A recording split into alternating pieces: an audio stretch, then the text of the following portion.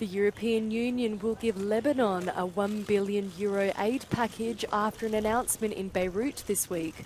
The support will go towards strengthening the Middle Eastern country's borders and stem the flow of asylum seekers travelling into Cyprus and Italy. To underline our support, I can announce a financial package of €1 billion for Lebanon that would be available from this year until 2027.